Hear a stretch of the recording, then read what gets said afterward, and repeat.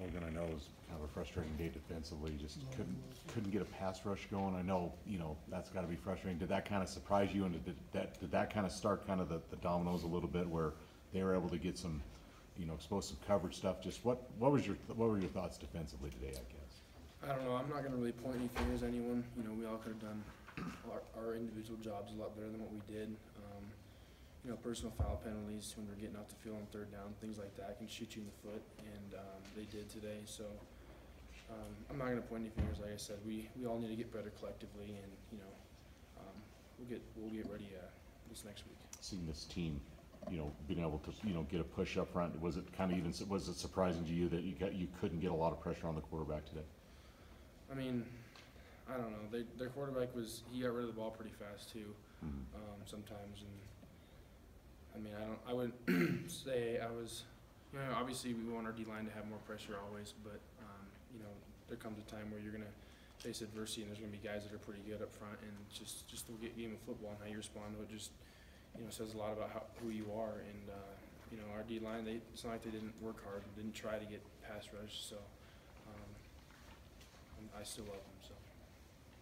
Logan, you guys got that safety, and then you got a couple turnovers. That seemed to get you guys going. Was there something Washington State adjusted to second half-wise that you could tell from what they were doing? Not really. I mean, they were doing everything we expected them to do. It just came down to us not executing the best of our ability, and really that was it.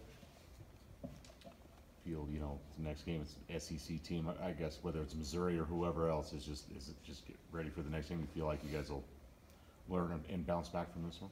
Yeah, we're going to be pretty mad about this one for a couple of days, but come Monday we got to move on. You have to put this stuff in the rearview mirror, learn from it, take what you can from it, and move forward. And we still got a lot of season left to play. So.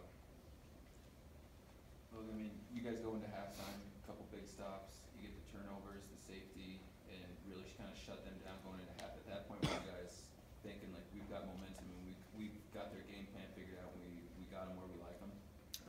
Yeah, of course, but they're always going to come out with adjustments at halftime. That's what teams do. Going into the locker room, they always figure out ways to make you adjust from the opposite side of the ball. And like I said, we just really didn't execute the best that we could as a whole defensive unit. I don't think it wasn't really anything that they were doing that was out of the ordinary. They were doing what Leach has done since the whole time he's been at Washington State, and so we weren't really surprised by that. We just didn't execute the best we could.